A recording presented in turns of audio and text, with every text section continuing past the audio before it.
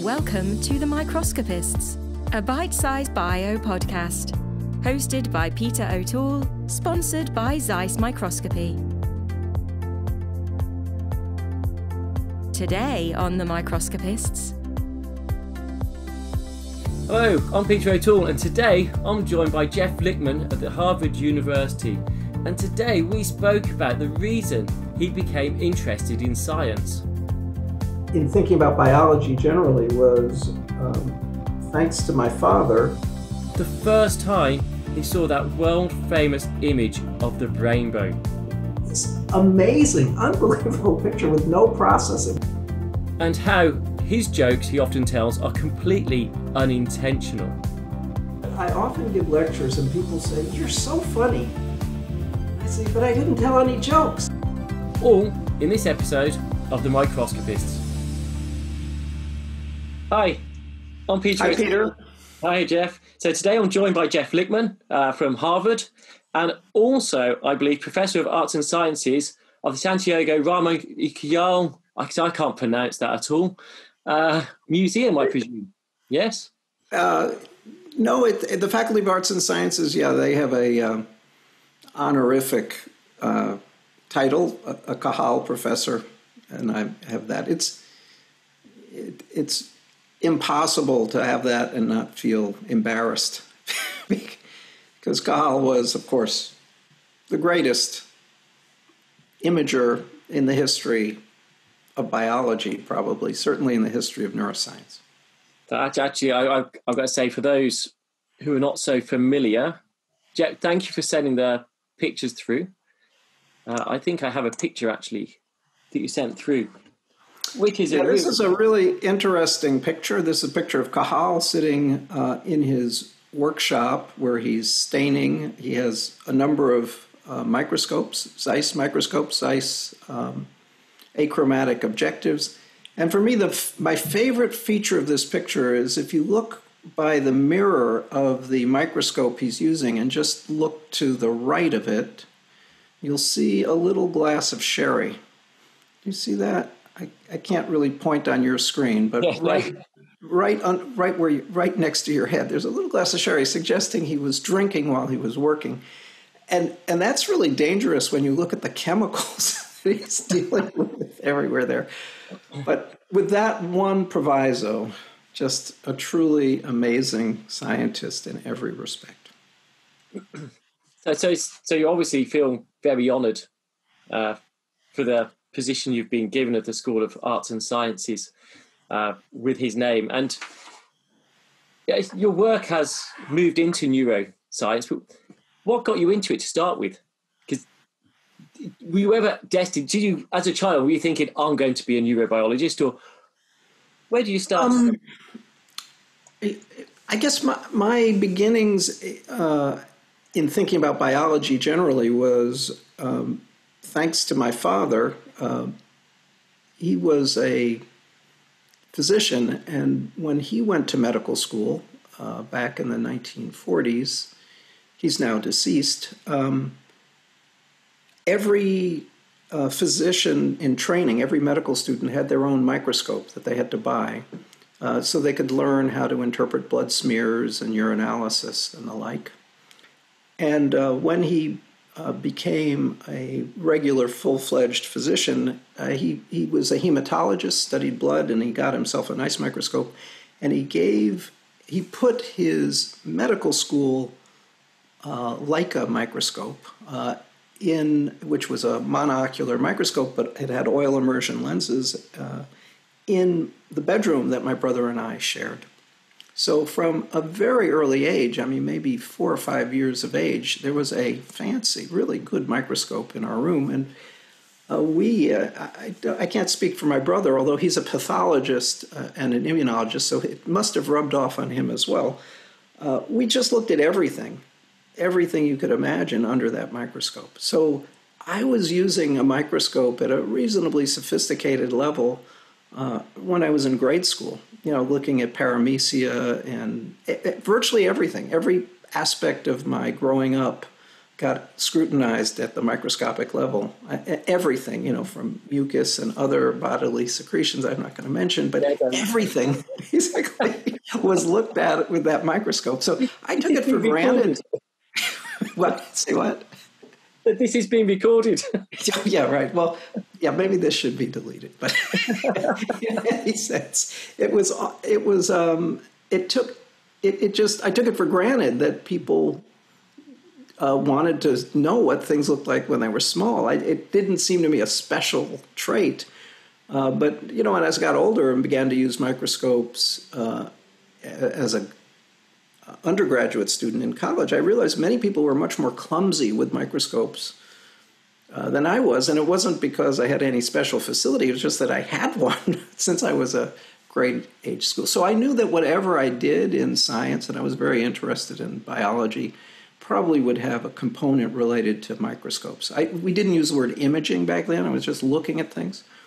And then when I went to undergraduate school, I did a biochemistry thesis where there was a little bit of imaging, but not much. But then when I went to medical school and began my MD, PhD program, one of my lecturers, though actually in my freshman year in medical school, was Dale Purvis, who was a young assistant professor at the time. He just opened his lab, and he began talking about all the ways the nervous system works, and we got to see pictures of neurons.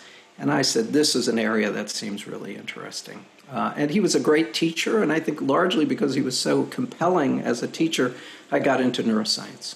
And I never left.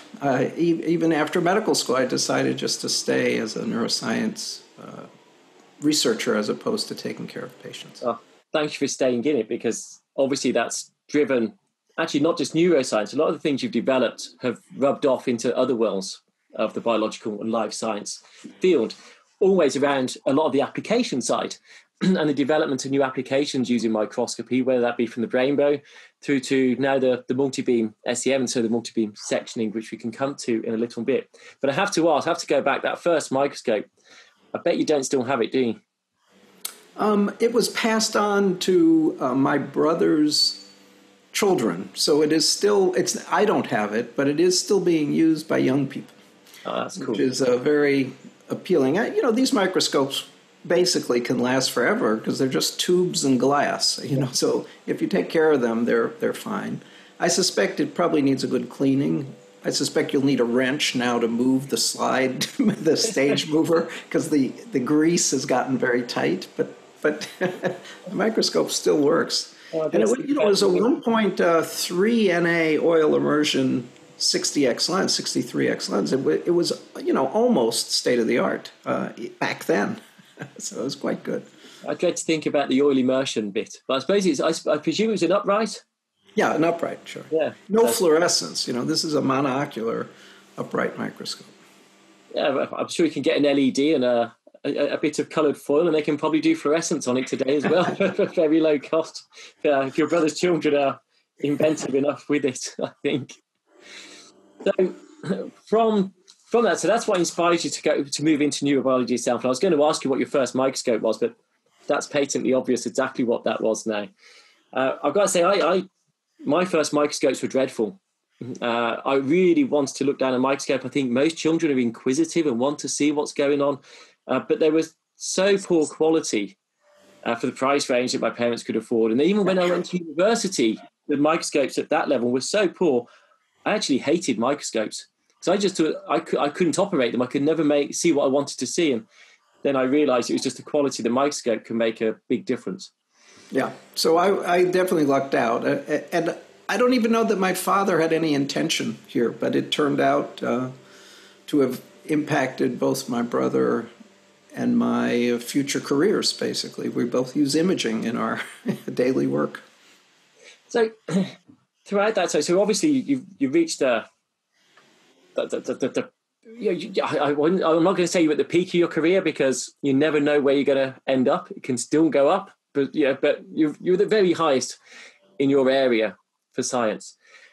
But it's never easy to get there. So what's been the biggest challenge that you've come across in all those years to get to the pinnacle of your I think people who are in science for the long game are people who really can't do anything else. It's not that I'm making strategic decisions about what to do in order to climb a rung on a ladder, to get tenure, to get a paper published in a particular journal. I don't think about it that way. I think most scientists who are my age, who are still scientists, have to have some innate pleasure that they get out of doing science. And you have to, of course, be curious. You have to, if you run out of curiosity, basically that's the end. And I think if I have any particular gift, it's that I'm curious. I'm really interested about things. So it's not been hard. I wouldn't say every step of the way has been easy. In fact, almost everything we do seems technically hard, and that's why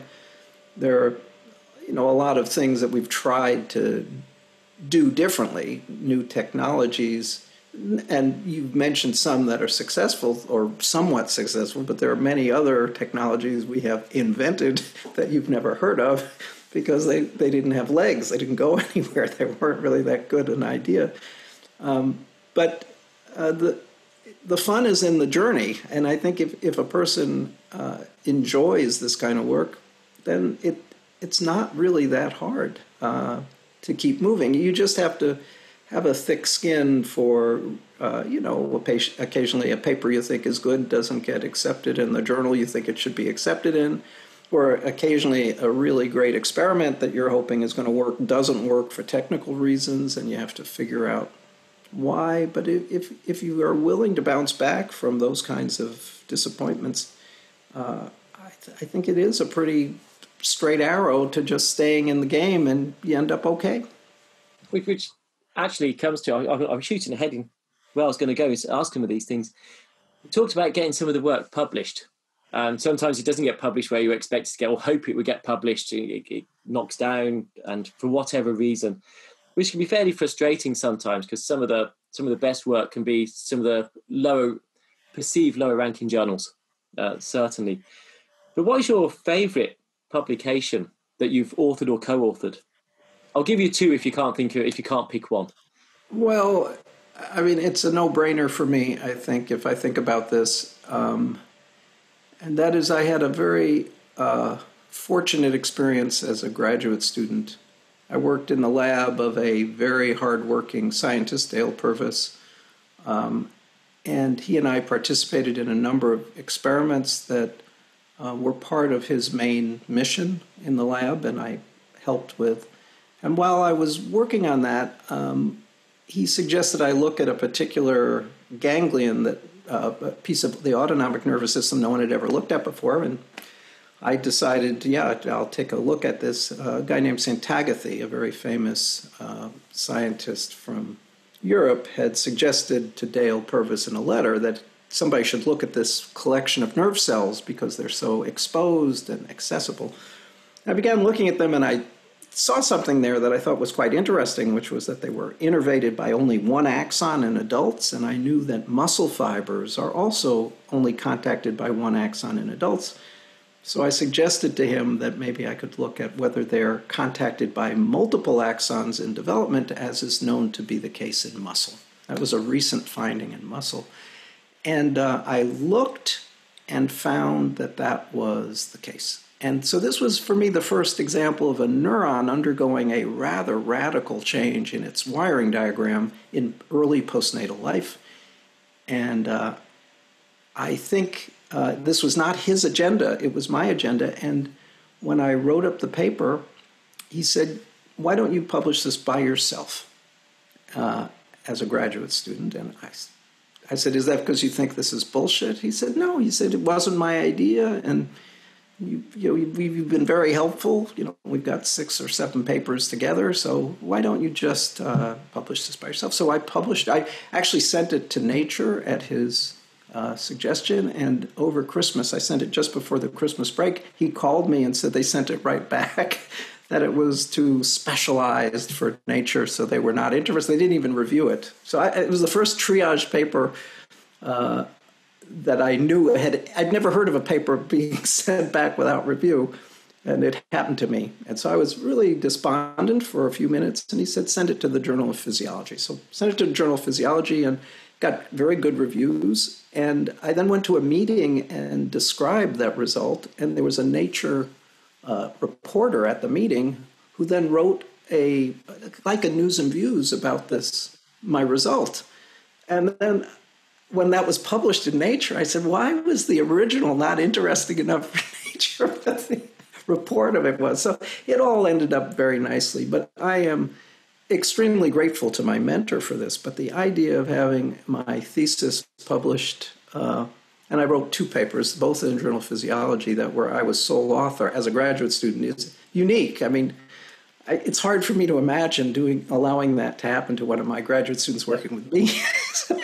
So it's even more impressive to see the generosity of my mentor back then. And so that paper has a very special place for me. That's a great story as well. Just to the rejection and then how it's been well before once it was out there. It was interesting, the sole authorship question, because that's less and less the case now. I think, I think there's an acceptance that teamwork and very few publications come from one person doing absolutely everything from concept to maturing it and optimizing it to actually publishing it. And quite often I think it is team science now, but what's your feelings? Yeah, I mean, I would say it's not just one person. It's rarely even the case, at least in my field, that one laboratory has the expertise to generate a paper that's acceptable to journals that have a pretty high bar of what's acceptable, that you need more expertise than exists in a lab. No lab is really good at everything, but most papers now require everything. They require maybe molecular analysis and animal behavior in the same paper, but behaviorists are not molecular biologists, so you can't do that in one lab easily. So I think this has changed a lot, this idea of a kind of collaborative science. And you probably know that it's not just that there's one first author now. Sometimes there are 2 or 3 first authors. And the fight is who is the first author. And at the other end, the senior authors, it's not just one, but there are several senior authors, and they also have to be put in the right order. And in between, there's a host of people who did small parts of these projects. So I think this is the reality, and it makes for a kind of science that is somewhat unsettling in the sense that no one who writes or is a participant in a study like this can attest to the quality of every single thing done in that paper. Whereas when I was the sole author of a paper published in Journal of Physiology, the buck started and stopped with me. I knew everything. There was no one else to blame for anything that was wrong. Now it's very complicated, and none of these papers are fully understood by everyone who is a co-author. And that is a weird situation, I think. So my next question now, I don't want to go too serious, but I think it's quite an important point. I think team science is really important. I think that is what we're doing, and I think that is the right way to do it. But I also, when you see papers rejected because they've missed an area out, or could you now go on to do this? Well, that's kind of the next research project, but they're asking for it to be done for that publication. What's your feelings on that?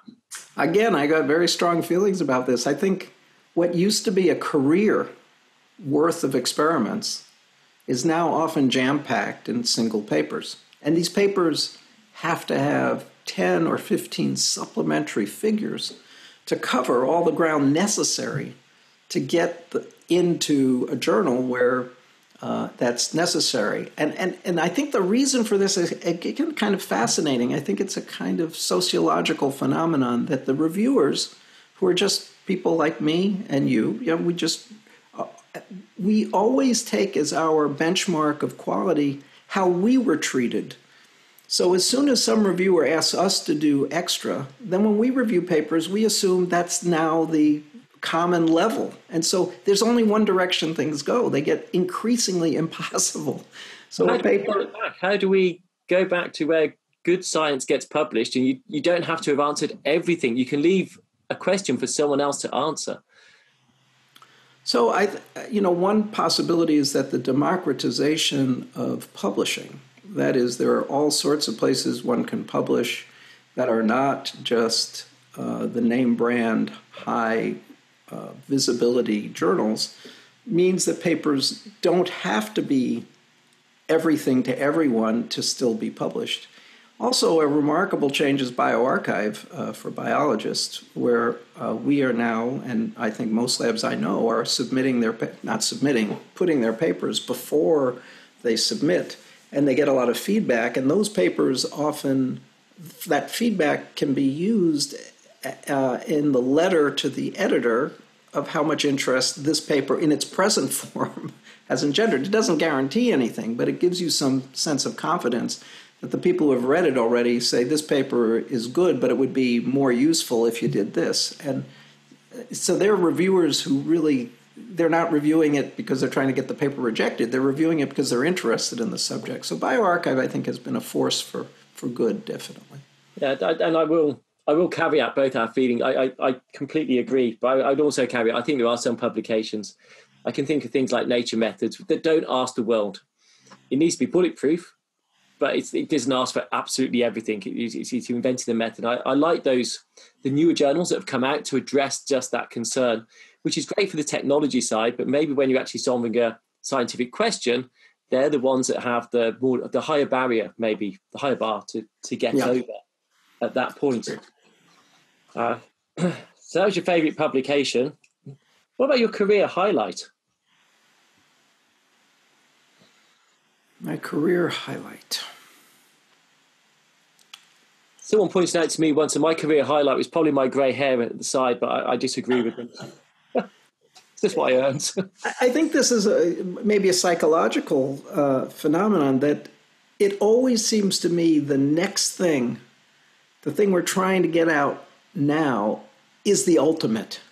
That's the thing that is finally going to really do it. It's going to make a case for something.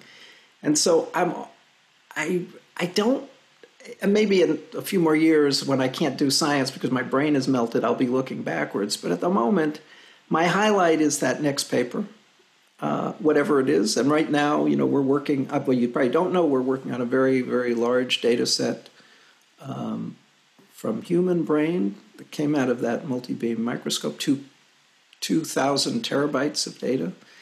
And I'm really looking forward to that paper. And I'm thinking that will be the highlight. But, when Brainbow came out, that was the highlight. And when I first saw synapse elimination as a graduate student, that was the highlight. It's always whatever I'm doing, I think that's the highlight. Which is good. If you're always looking back, that's not good. Yeah. So always looking forward. 2,000 terabyte, did you say? 2,000 terabytes, yeah. So, okay, now we're going to talk about team working. Surely that's got to be someone like Google that you're working with. It is Google. We are working with Google, with Viren Jain's remarkable team there. And don't ask me why Google is so generous. I think it's partly because it's hard, and they like hard problems. But they have really, really stepped up in a data set that requires an enormous amount of effort. And it's miraculous what they've done. It's truly amazing to see all these neurons and synapses completely wired up. It's like the Golgi stain or like Brainbow, but at 4 nanometer lateral resolution. So I'll come back to this in a moment, but just thinking about the neurons, I can see on your screen behind you that you've got neurons. However, that looks like an Apple PC, and I'm guessing that isn't your office.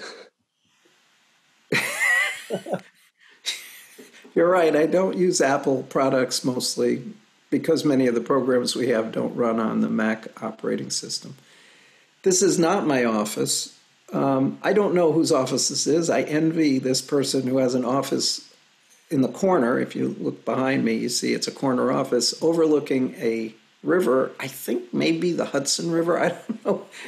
I'm in a dingy little bedroom right now, but the room didn't seem like my own office until I photoshopped some neurons. Those are actually human neurons from this project we're doing with Google on the screen. And I also put a Diet Coke back there too. I'm addicted to Diet Coke, so I feel comfortable in this office. And So is this your office? Is this your true office? Yes, that's my true office, not this time of year, but probably, in February or January, a year or two ago. I've got to say, that does look, yes. And you get proper snow. We very, very, very rarely get proper snow these days. And yeah, we used to get proper snow. We'll see as the climate changes whether we'll continue to get it. The thing in that office is that as you notice, I'm facing away from the window. And that's for the obvious reason that if I was facing the other way, I'd get nothing done. It's just really a beautiful view out that room. So I face away, and people who visit me, which is now no one ever comes to my office, including me. I haven't been in my office for 6 months, thanks to COVID, face out, and I face inward to a much more boring scene. Like I said, but that looks like an apple as well. Yeah. That was an Apple computer. I see there's no Dell sign on it. There was a time where I needed about I needed a solid state disk with 2 terabytes at least, and I needed 64 gigabytes of RAM to make a laptop run powerfully. And there was no laptop that didn't weigh 20 pounds that would do that. That was a PC. So I took a Macintosh laptop, and I stripped out the operating system and turned it into a Windows machine. But now I'm back to PCs, because PCs have the power that I need. And you said you had Adele at home. Well, I'd love to meet Adele. I think her music is brilliant. Sorry, Jeff. That was really bad, wasn't it? Yes. So thinking of working hard. Yeah, so who's this? So this is the most amazing animal I know, maybe even including human beings.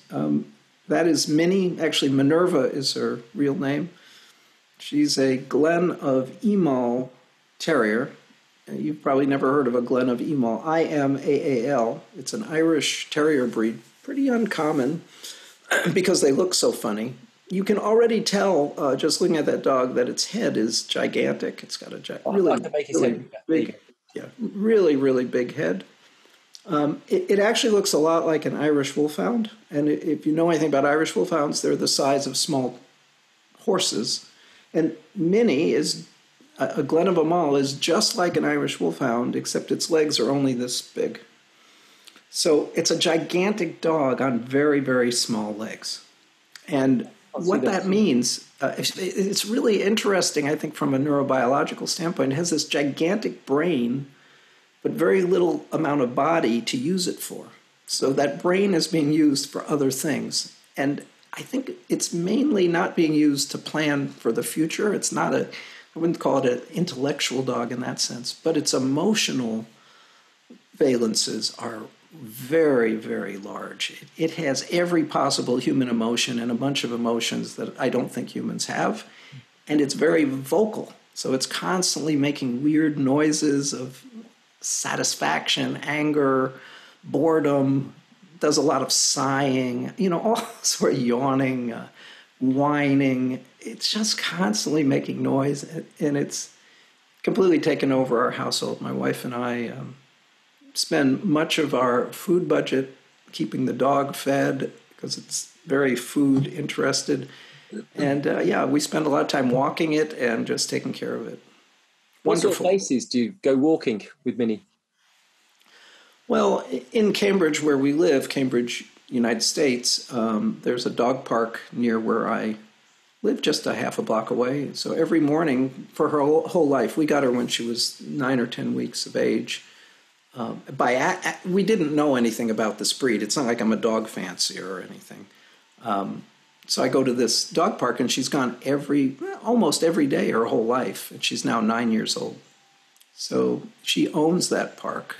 It's a dog park. It's just a regular park. It's not a dog park, but dogs are allowed off leash in the morning between 6 and 9 a.m.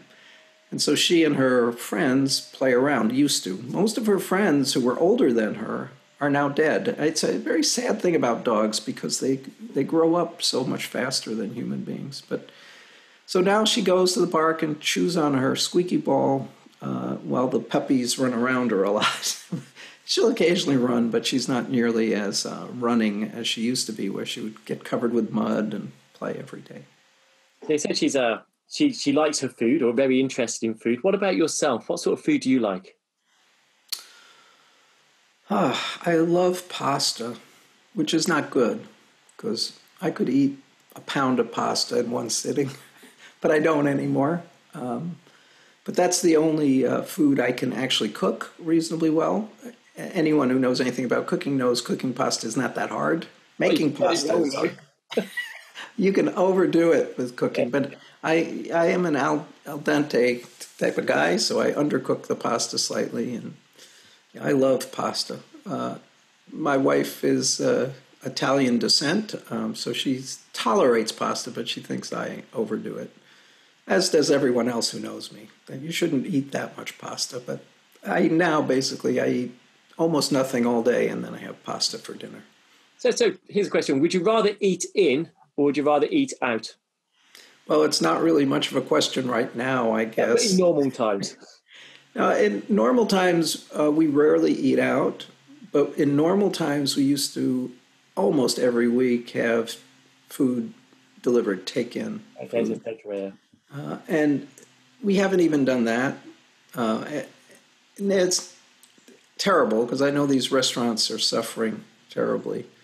But we're now cooking for ourselves. My wife is fortunately a truly masterful cook, but I'm not. And Chinese food or pizza, I'd be happy to have somebody deliver it in. But I used to get to do that only when she was too busy, that she couldn't cook. I think pizza is probably my favourite food. So, going back to your role at the moment at Harvard, you obviously still do a lot of teaching as well. So it's not just research. So what do you prefer now? Do you prefer the teaching or the research, or is that an unfair question because you love both? I think the latter is the truth. Maybe more than is good for me as a researcher, I really do love to teach. I love to explain things. And it's hard to explain things. I teach the introductory neuro course in the fall, which has this year 178 students in it. And it's a hard course to teach, because I have to teach synaptic potentials, resting potential, action potentials, and I don't dumb it down. I teach them everything there is to know about equilibrium potentials, the Goldman-Hodgkin-Katz equation, and so on and so forth, all the details of conduction of action potentials, cable properties of neurons. And I try to teach it without mathematics, which makes it even more challenging to describe and explain these things. And this year, even more challenging, because I'm not teaching it live. The students are spread out over the whole world, and so there's no time zone where the entire class can listen at the same time. So I've recorded these lectures, and then we have a synchronous Friday. We had it this morning, actually, where the students bring questions. They get credit for bringing questions. So there were 177 questions about cable properties today. Getting students to understand membrane capacitance who don't know what a capacitor is a true challenge. But I love trying. I use analogies like leaky hoses to try to teach people how capacitors work and how leak channels in membranes work. Actually, it's just purely out of interest, Ed, do they have their cameras on when they talk to you, or do they keep their cameras off?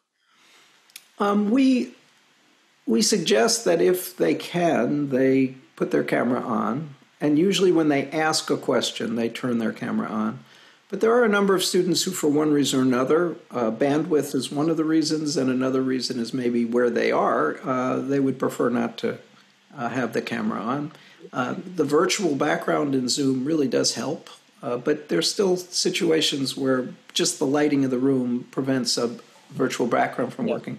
So there's no requirement that students have cameras on. There are sections. We have 15 sections, so the heads, the teaching fellows and teaching assistants who do the sections, in those smaller rooms, I think the encouragement is stronger that the students actually show themselves so that they can have a conversation. But in a class my size, with 170 plus students, what difference does it make? Yeah. I guess if they ask a question, then they'll pop up and... Right. When they ask a question, they almost always show up in person. So how many of these students you have a citizen science project as well, I think, or have been involved in some citizen science in helping process the data through iWire, I think I read somewhere.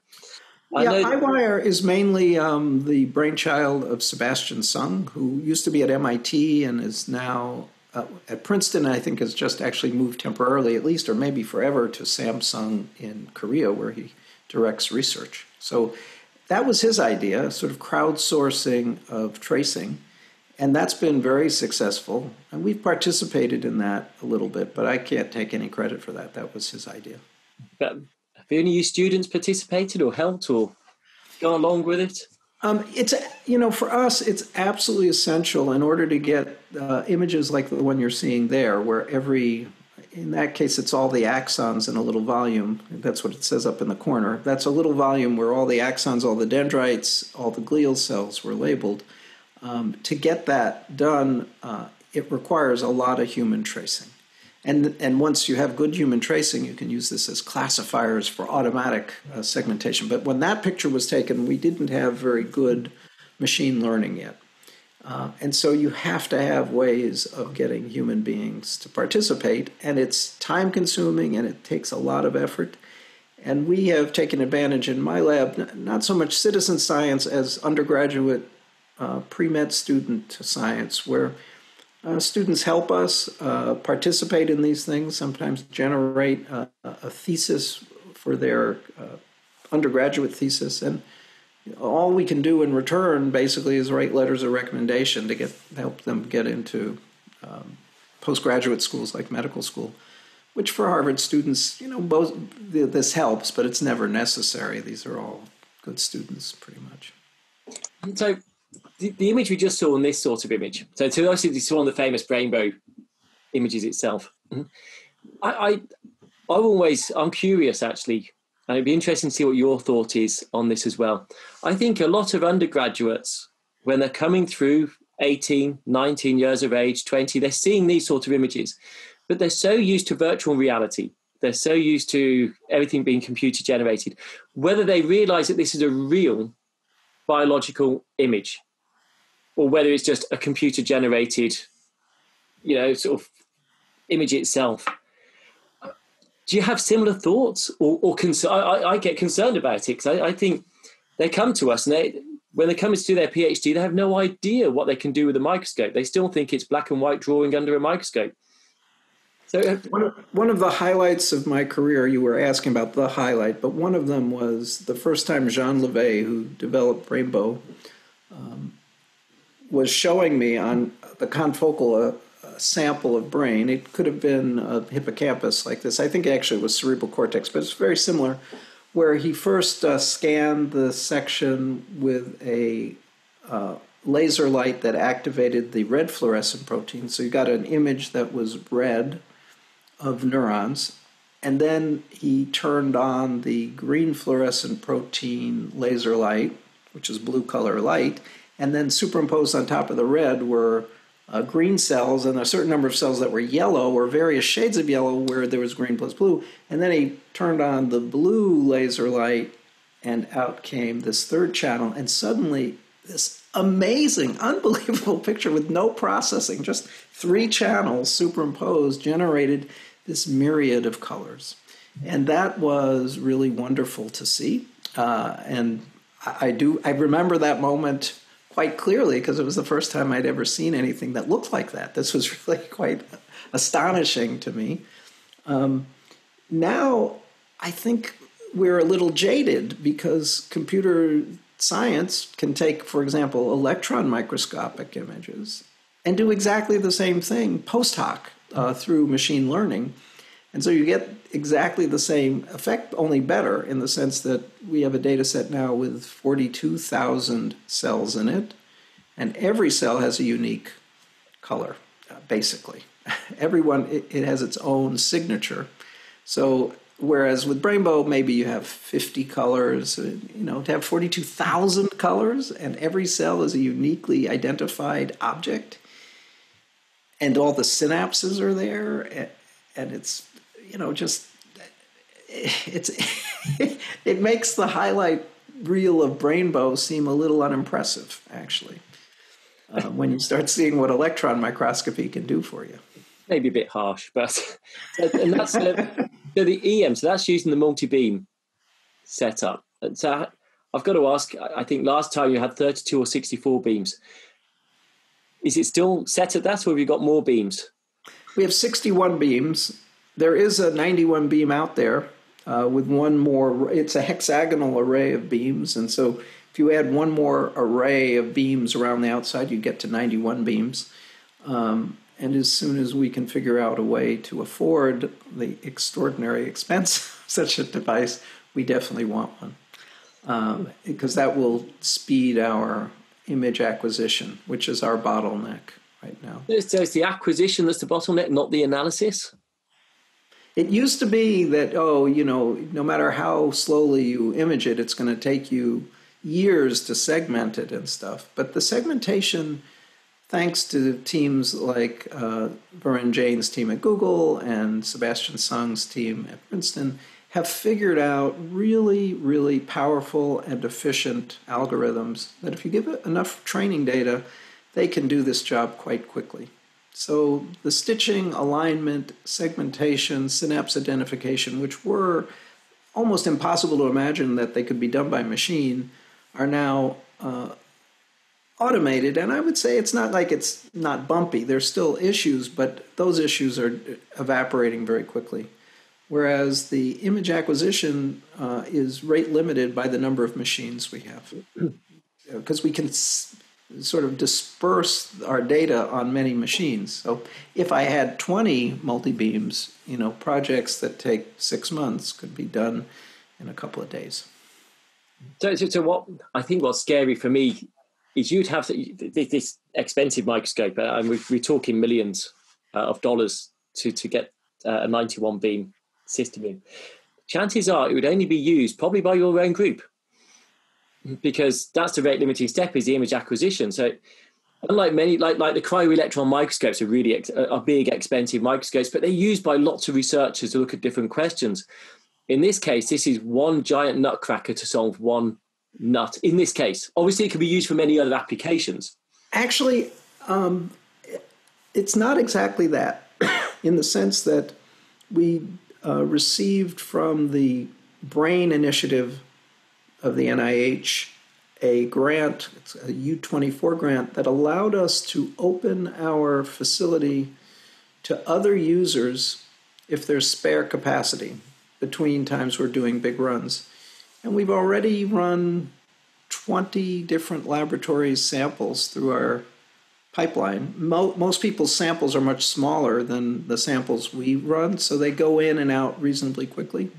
And we're continuing to do that. We have lots of samples. So I have everything from octopus to hypothalamus, spinal cord, worms, things that are not in my own personal research center that we're running through these machines. Although we only have one machine. If I had more machine, we could do more good in that realm. And I'd love to be able to convince the NIH it would be in their best interest. Because if you just delivered a 91 beam machine to a lab that has no experience with it, they're not going to get anything out of it. It's just there's so many steps still that it's hard. These are very sophisticated machines and very different in that sense, perhaps, than the cryo-EM machines, which are more like standard confocals now. You need a certain amount of expertise, but the tissue preparation is learnable.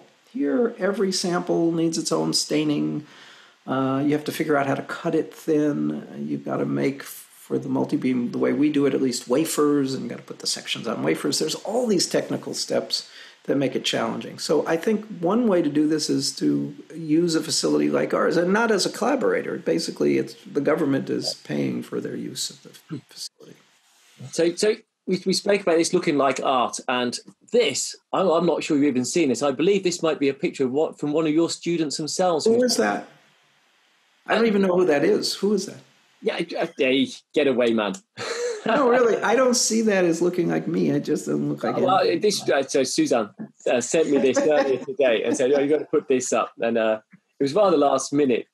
So it's kind of cool. But this is art, but you also... so this is in the gallery, is that correct? This is at the MIT Museum when Ramon Cajal's traveling exhibit came to Boston. And it was fantastic. I had seen many of these, virtually every one of these images in books and things. But to see the originals and see how fine, he must have used a microscope to draw them. I mean, the fineness of the pen he was using and the control, every dendritic spine of a Purkinje cell. There's a very famous Purkinje cell that he drew that everybody knows. And you assume it must be this gigantic drawing. It's only this big. You almost need a magnifying glass. In fact, I don't think you can see them there, but they handed out magnifying glass so you could look at his drawings with a magnifier because he drew such fine lines. Just fantastic. Truly microscopic drawings. Yeah, really. Like it was almost real size. Well with it. And this image? So that is Daniel Berger I'm standing there with, and this is serial electron microscopy where every synaptic vesicle in every nerve terminal is labeled. That's those white dots.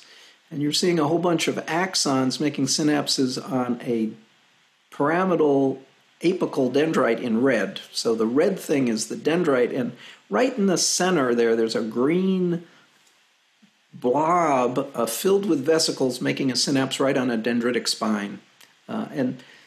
Daniel is a master. He made some of the tracing tools we use, a software called VAST that's used widely, and he is also just a master at rendering. So he got enough transparency in here so these objects look like sort of stained glass that are transparent so you could see through the membranes with these light colors to see the synaptic vesicles and even see through them to see the dendrites. Just fantastically beautiful drawing. It's not a drawing, a computer rendering thing.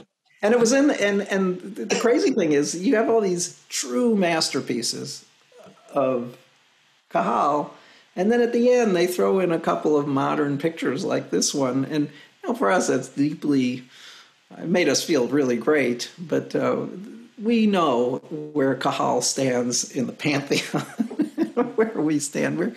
We're amateurs by comparison. Yeah, I think that's harsh. I think he had an open field and developed it really well, which inspired generations beyond that. Yeah. But then it's even harder to make your name and make your career because it's so much more competitive. So I wouldn't underdo yourself. So is this your group, research group, or interns, or? That's a group of interns, yeah. As I said, this tracing is an essential feature of doing a lot of our work, and many of these interns were helping us with tracing.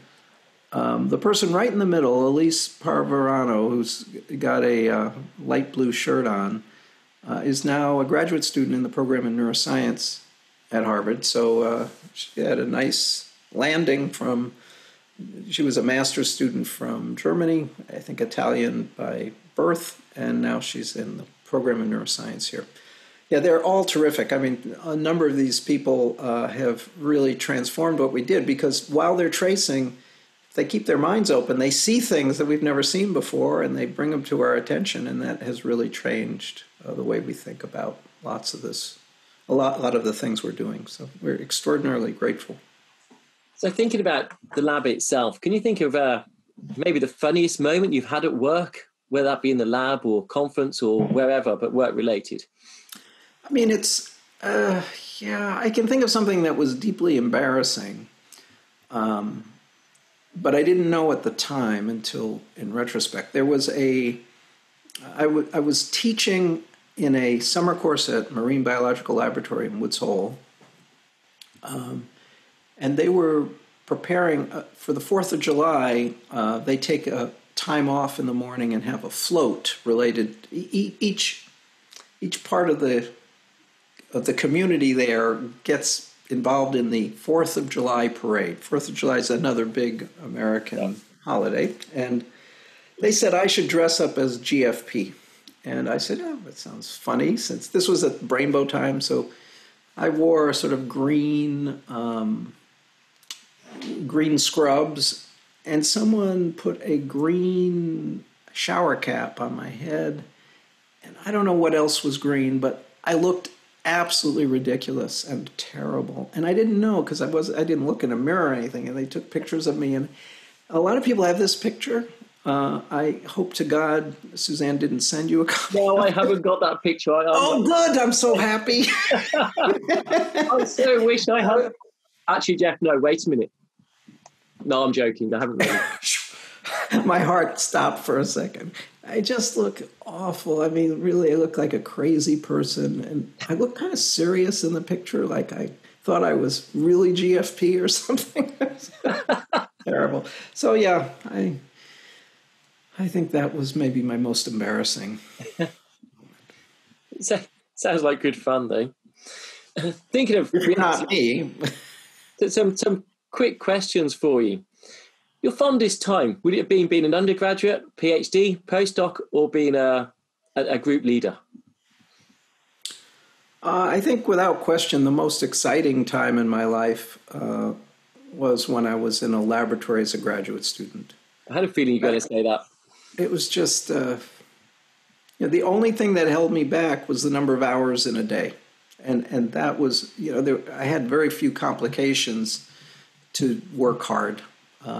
Nowadays, I got to really find time to do things. But back then, time was, I could use as much time as I wanted. And I was productive because of that. And it turned me into something that I was not when I entered graduate school. So slap me down if I'm completely wrong. I'll be guessing also that you don't spend much time in the lab anymore. And most of your time is actually writing, getting the grants, and directing and leading in many other areas and administration parts as well. Is that correct? I mean, the sad truth of the matter is that many of the manually challenging steps in the kind of work I don't do anymore. And it's not that I don't want to, I just don't, for one reason or another. But I am fixated on seeing the data. And for me, the data is the raw results. When students give me a histogram of a result but don't show me the data upon which it's based, I have to understand for myself what these images are.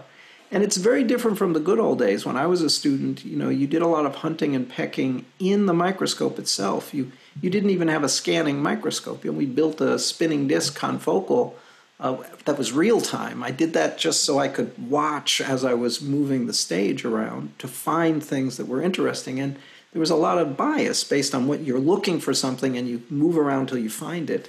Nowadays, of course, the modern confocal microscopes and the EM microscopes, we're not doing that at all. We do this kind of shoot first and ask questions later, as Josh Morgan and I said in a paper, as opposed to looking for something interesting to take a picture of and shoot. And so now we have a much more unbiased data set to look at, and I want to look at those data sets. So when students generate data, I want to see it. So I spend a lot of time looking, sharing. The students share with me now with Zoom, sharing the screen, and we play through stacks of images, and we zoom up. And lab meetings we just have one person per lab meeting present, and they present for 2 hours. And during those 2 hours, I expect that they will show the raw data, and we discuss the quality of the data. And if I don't do that, I'm not happy. I don't want to see just graphs. I want to see the original data before the graphs. So it's interesting. You have the lab meeting, but I meet with my PhD student once a week. Try to meet once a week, but I really like it when they just drop in with a new result rather than waiting. I do like that. Come and tell me as you're going along. Just drip feed it. and come with the excitement. So I guess my office door is open at that point rather than closed, even though there's things going on. Sometimes you can't see them. What about yourself? Are you an open office or a please book a time type office? I completely agree with you. Nothing is more pleasurable than someone interrupting to say, you've got to see this, and they come in and show you something. Again, the reality is that because I teach and I'm on committees, etc., sometimes a student will come to the door and they can't come in because someone else is in there or I'm on the phone. And that really bothers me. And I think that's why I said before teaching, maybe I like it too much for my own good, in the sense that it's sapping time away from what is, I think, my primary mission. Harvard would probably disagree. They say, they're paying me to be a teacher and a researcher, not in a particular order. Both of those things are equally important, or perhaps 9 months of teaching and 3 months, summer months of research is what they would like. But most of us biologists, are full-time researchers, and we put the teaching in at the same time as much as possible. And I love teaching, but it does make it harder for students to be very spontaneous, even though there's nothing on my door saying, in fact, thanks to Suzanne, my lab manager, my door is glass. So a student can stand there and just stare at me while I'm on the phone. And then I say I have to get off the phone because somebody's staring at me. So I can't hide from my students. No blind on the door? No, there is a blind, but it's only down when I have a grant that's due or something. But now it's irrelevant with COVID. Yeah, it is. So coming back to outside of work life, are you a book or TV person? I am a TV person, absolutely. I don't read. I read, almost nothing. I read some things, but almost nothing for pleasure. I'm with you on that. Are you a TV or film person? What I've discovered is that these long format TV shows where the episodes form a very long story. There are Dickens novels that are now... Dickens novels were serialized. They basically came out in pieces. There's a lot of television now like that, and I love that form.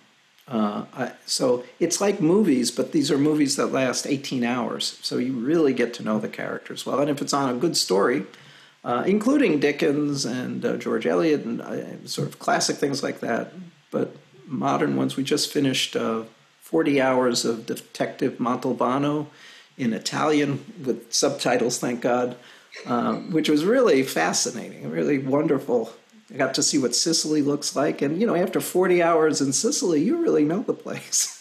But if you like Dickens, you need to come to York, because we have the medieval and Victorian streets still intact. It does just look like Dickens as you walk through the streets. So not all of them. I don't live in a Dickens house. There's a few streets still in the main city self itself.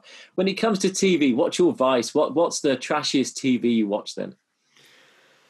Well, we just finished, last night we just finished 5 years of a show called Friday Night Lights. I don't know if you've ever heard of it. It's about football in Texas, high school football in Texas. And it's just melodramatic. But yeah, it was good.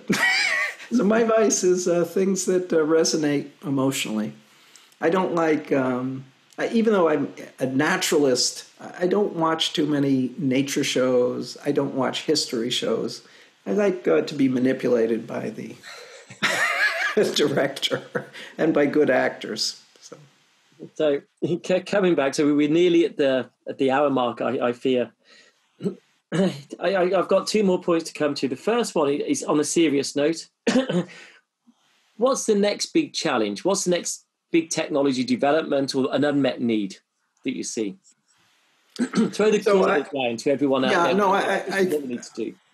I mean, I'm going to say something that I think many people would disagree with, that we're leaving the age of understanding and entering the age of information.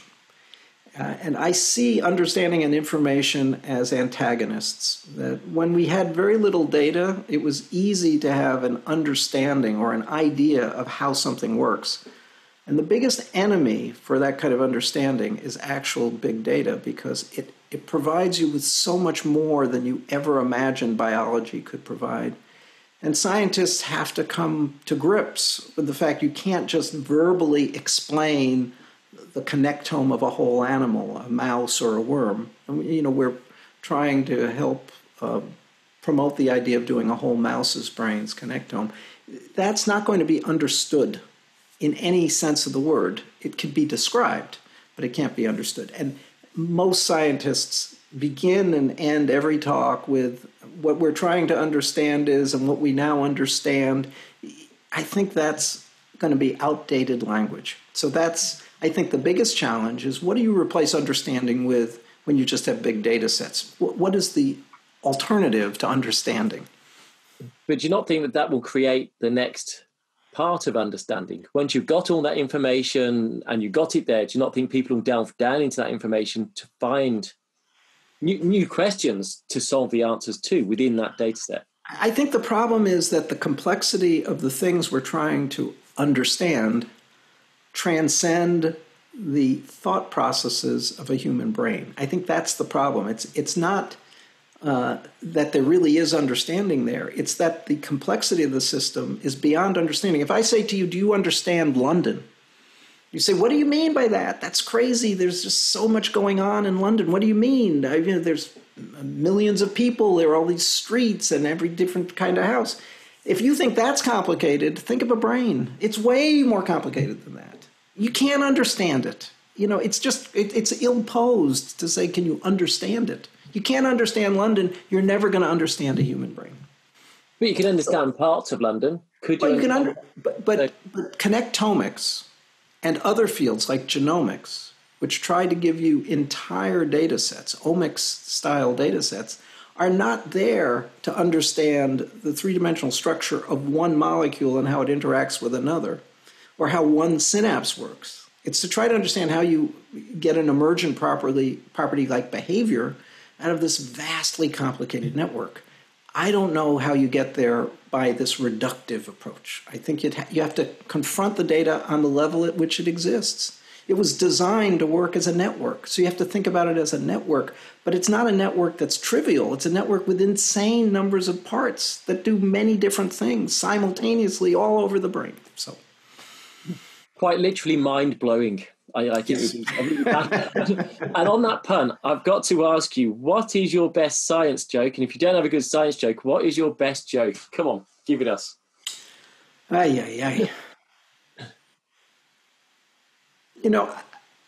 think the joke's on me, really, here, in the sense that I often give lectures and people say, you're so funny. And I say, but I didn't tell any jokes. They said it was filled with jokes. I said, I was serious. I'm not a funny person. By nature, I'm dead serious. But for some reason, people think I'm telling jokes all the time. I hardly ever told a joke in my whole life. I'm sorry, I can't give you a good answer. See, actually, be warned here, because when people get cross with me sometimes, I sometimes think they're just joking, and that's my defense mechanism. So maybe all these people think, maybe you're really cross with them, it's just their defense thinking, oh, it's just joking. That's quite funny. Maybe that's what it is. Anyway, Jeff, thank you very much for taking your time with me today to talk. It was a pleasure, Peter. Fantastic. I really enjoyed talking to you. And I hope everyone really enjoys this in a big way, because this has been a thrill. Thank you. Thank you, Peter. Yeah. Good luck. Stay well. Bye-bye. Thank you. Thank you for listening to The Microscopists, a bite-sized bio podcast sponsored by Zeiss Microscopy. To view all audio and video recordings from this series, please visit bitesizebio.com/the-microscopists.